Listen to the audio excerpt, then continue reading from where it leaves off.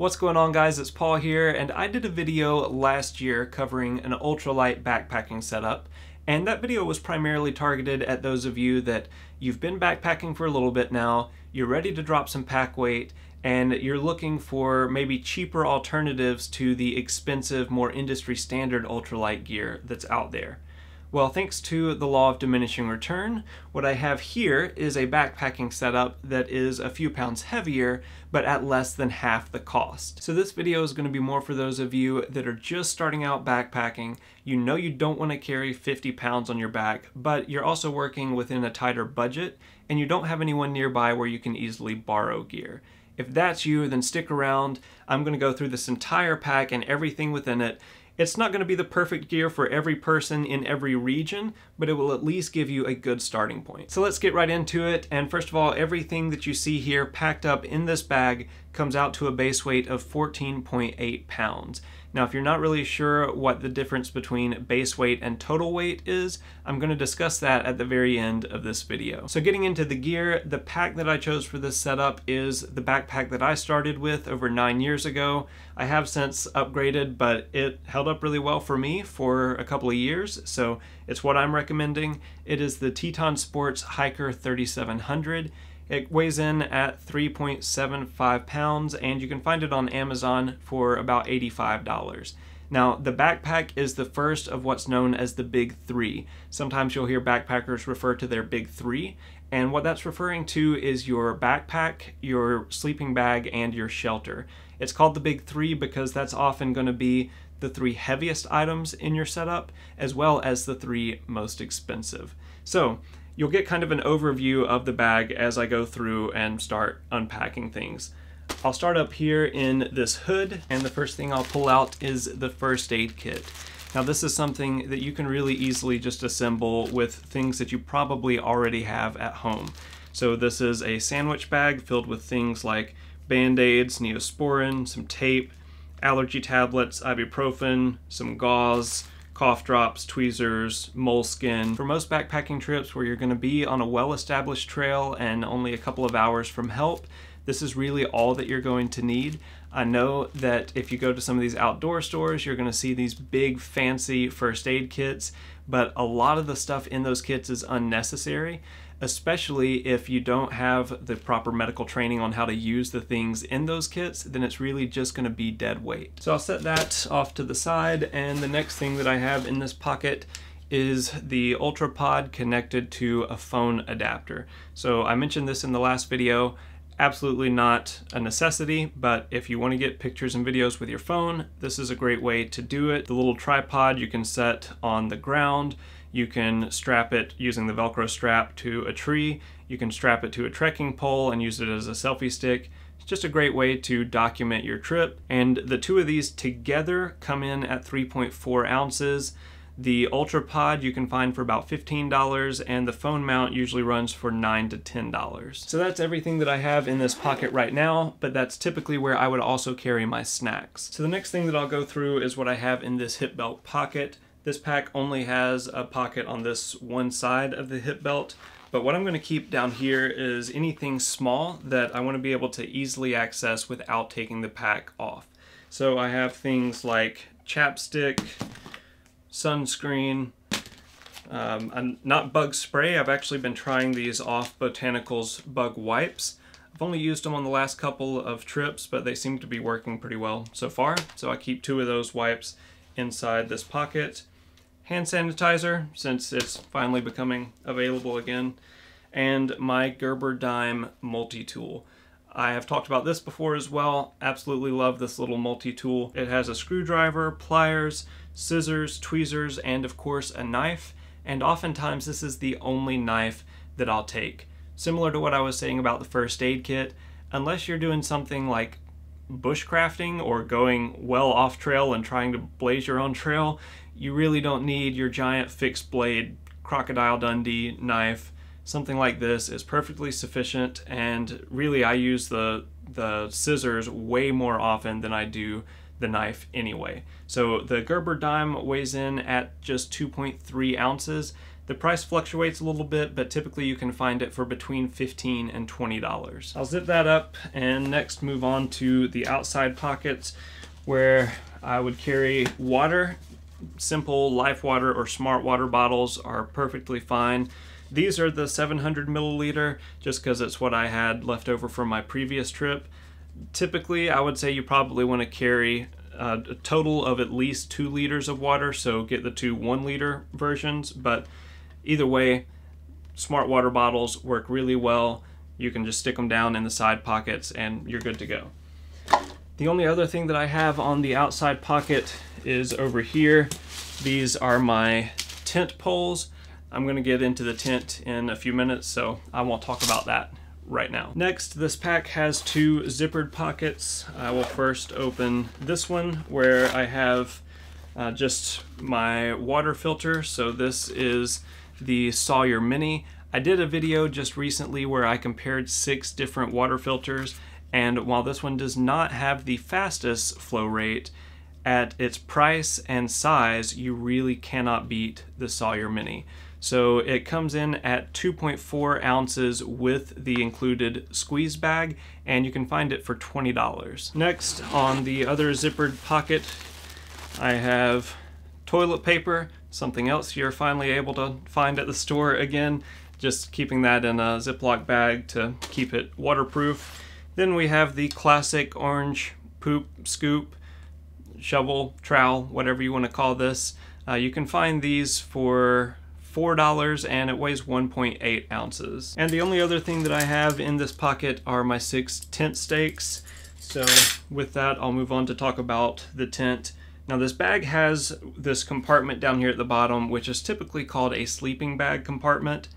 I don't think I have ever kept a sleeping bag down here, primarily because when I get to camp, typically the first thing that I'm going to do is set up my shelter. So I want that to be the first thing that I'm able to pull out of the bag. So I keep my tent down here in the bottom instead of a sleeping bag, because you're gonna want to set up your tent before you pull out your sleeping bag anyway. I will unzip this and pull out the rain fly and then the rest of the tent. Now, the tent that I ended up choosing for this setup is the Ozark Trail one-person hiker tent, which comes in at 4.1 pounds. That's for everything. That's the tent, the rain fly, the tent poles, and the stakes. And it sells for $30. Now let's talk about this tent for a second, because I can already foresee the comments about me recommending an Ozark Trail tent. The reason I went with this is, first of all, because similar to the backpack, this tent was my first backpacking tent that I purchased 9 years ago. And the reason I went with it at the time is because, well, a $30 tent was really all that I could afford. Now, I did a lot of research before doing this video to see if I could find any other good options around that same price range. And what I will say is that for $30, you will not find a better tent than this tent. Now, of course, the tent does have its downsides. First of all, that it's 4.1 pounds, which is on the heavier side for a backpacking tent. Secondly, it doesn't have the best ventilation, especially with the rain fly on, so you're more likely to get some condensation buildup on the inside of your tent. And thirdly, it is a Walmart tent, and a lot of people, for one reason or another, just don't like Walmart. They're not known for making the most top-of-the-line gear, but for $30, unless you can find some super deal on some used gear, you really cannot beat it. From all of my research, what I found was that once you move into the $100 to $120 range, there are some other tents that are a little bit nicer, and I'll still link those below if you want to check them out. But if you're working with a tight budget, the Ozark Trail tent, I think, is a good option. Now I'll zip this up, and one thing that I'll show you as a quick little tip is this bag and a lot of backpacks have just a lot of straps hanging off of them. So one thing that you can do so that you don't have a ton of straps just hanging all over the place, for some of the straps like these down here at the bottom that I'm not really going to adjust that often, I put a zip tie around the excess. But for some of these that I may need to adjust from time to time, I got some Velcro straps, rolled up the excess, and just put a Velcro strap around it. Kind of keeps the bag a little more condensed to keep you from having any loose straps hanging all over the place. So with that said, I will open this up, and the first thing is on the inside of this hood. I know I talked about the pocket on the outside, the top, earlier. There's another pocket on the inside, and this is where I'm going to keep, first of all, the headlamp. Now if you follow this channel, you know that I love my Nitecore NU20 headlamp, which sells for about $30, and that's pretty good as far as headlamps go. But if you're looking for something even cheaper, this is the Foxelli USB rechargeable headlamp. It weighs only 2.6 ounces and sells for just $12. It's also IPX5 waterproof, so a lot of similarities as far as features to the Nitecore, just a little bit heavier and not quite as bright. The next thing that I have in this pocket is my essentials bag. So this is another Ziploc sandwich bag that has some basic things like toothbrush, toothpaste, some soap, some tape, a little repair patch for my sleeping pad. I have some Kleenex, and I also have this emergency poncho. I mentioned this poncho on the other video, and I think some people got the idea that I was recommending you take this as your only rain protection, but no, this is an emergency poncho, so it's for emergency situations. If the weather is forecasting even a chance of rain when I'm backpacking, then I'm going to take some other rain gear, and I'll talk about that later on in this video. This I'm going to take even if the forecast is absolutely no rain. I'll probably leave my big poncho at home just to save a little bit of weight, but in the mountains the weather can change really quickly, so it's good to have this on hand just in case. Another tip and a good reason for carrying one of these is that if your rain fly, say you get a hole in it that's larger than what a little piece of tape will cover, or if you just get a leak in your rain fly, the waterproof coating can wear off over time. So if it's raining and you notice a leak in your tent, you can pull this out, drape it over your tent, it'll get you through the night, it'll be the best dollar that you've ever spent, and then when you get home you can work on a more permanent fix. Overall, for whatever it is, 1.8 ounces or something like that, it's well worth carrying one of these. So that is everything that is up in the hood. Next we'll finally get into the main compartment of the bag by undoing this clip. And then there are two very long drawstrings when there's no extra gear up here. So you undo those, and now we have access into the main compartment of the bag. The very first thing in the top here is my food bag. There's no food in it because we're just talking about base weight right now, but this is a bag from Outdoor Products. You can get these, they come in a set of 3 and it's 3 different sizes. It's $10 for the set. I've been using this set for a long time and it's held up really well. And the only thing that I have in this bag right now is my long-handled spoon, which you can also get from Walmart. I promise Walmart did not sponsor this video, but you can get this long-handled spoon for less than $1, like 85 cents, and it works really well, especially if you're eating the freeze-dried meals, because it's long enough to dig down and scoop up the food without having to stick your hand into the bag. The other thing that I'm going to carry in my food bag at all times is a gallon Ziploc bag. This is the trash bag. You should always carry a trash bag with you so you can pack out your trash. So I'll set that off to the side, and the next thing that I'll pull out, I don't know if you can see this back here, this bag has a sleeve that is for a hydration bladder, but instead what I keep right there is this foam sit pad. I've cut off this little probably 1 foot by 2 foot section from what is a long foam roll pad that you get at Walmart, again for about $10. And this is what I use at camp as my sit pad. You can use it as a kneeling pad. It's a closed cell foam, so it's waterproof. It's just really handy little thing to have, and this section weighs just barely over an ounce, so that's really handy to have. Now, one extra tip that I'll show you.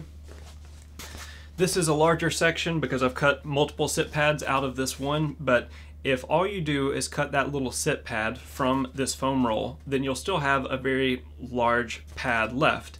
If you want to, you can carry that with you, and the best way to carry it would be to roll it around like that. You're going to, before you put anything else in the pack, shove that down in the pack and let it unroll to kind of line the inside of the pack. By doing that, you add an extra little protective layer of your gear in the pack, and it's taking up almost no space. You could still take this to put underneath your sleeping pad to add a little bit of extra insulation and a little bit of extra padding. Now next, inside the pack, everything else that is remaining inside this pack is inside one of these compactor bags. So this is similar to a trash bag. These compactor bags are a little bit thicker, so they're a little more heavy duty. For example, I have used this bag on the last 3 or 4 trips, so it's still holding up well. This is a 20-gallon bag, and I'm just using it as a pack liner. Basically, it's an extra waterproof barrier. So even if I were to get the bag wet somehow, I know that everything that's inside of this bag, like my sleeping bag, everything inside of here is going to stay dry. So I'll pull this down to the side, and the very first thing inside of this bag that I'll pull out is my clothing bag.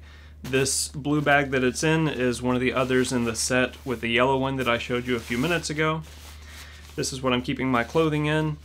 And right now, for any trip that I would be taking right now in the middle of summer here in Georgia, the only extra clothing that I'm going to carry is an extra pair of socks and an extra pair of undies. So unless it's cold enough where you're hiking that you need to carry an extra insulating layer, you really don't need to carry anything extra except for socks and underwear. I know you're thinking, by the end of a long day of hiking, I'm going to smell terrible. Yes, but the next day you're probably going to be hiking again, and 10 minutes into that hike you're going to smell terrible again. So just cut out that extra weight. So setting that off to the side, the next thing in this pack, I'll go with the cook set. If you saw my last video, you know that I like to wrap my cook set in a bandana, and the reason that I do that is so that when I'm cooking I can set the bandana on the ground and I have a nice clean space to set down things like my stove container or my spoon or whatever. I have a nice clean space to set things, which is really helpful. Inside the bandana is this stainless steel cup pot, has a capacity of 18 ounces, weighs only 5 ounces, and costs only $5. The handles fold in to save space. Nice little cup for $5. Next, what I carry inside that cup is the stove. This is the $10-ish Amazon stove. I did a video recently comparing this to the BRS stove, which is a few dollars more. BRS stove is a little nicer, so you can check out the video if you want to know more info about these. But for the price, this thing lasted me for many, many years, and you really can't beat it. So check that out if you're interested. And the next thing inside this bag is the sleeping pad. This particular pad is from a brand called G4Free, but it seems like there are several sellers on Amazon that sell this same type of pad. It weighs in at just 15.6 ounces, and the price tends to fluctuate a little bit, but typically you can find it for about $20. This is an inflatable sleeping pad, and one of the things I really like about it is that it has a built-in pillow. So that's one less thing that you have to worry about, one less thing you might forget at home, and you don't have to worry about your pillow sliding around at night. Now, this is an uninsulated sleeping pad, so it's not going to be ideal for the colder months, but one of the things that will help with that is having a synthetic sleeping bag. And that happens to be the next thing that's inside this bag. Down in the bottom is this sleeping bag. This is the Kelty Cosmic Synthetic 40. So this is a 40-degree sleeping bag, but they also sell the same one in a 20-degree version and a 0-degree version. They also have them in a long and a regular.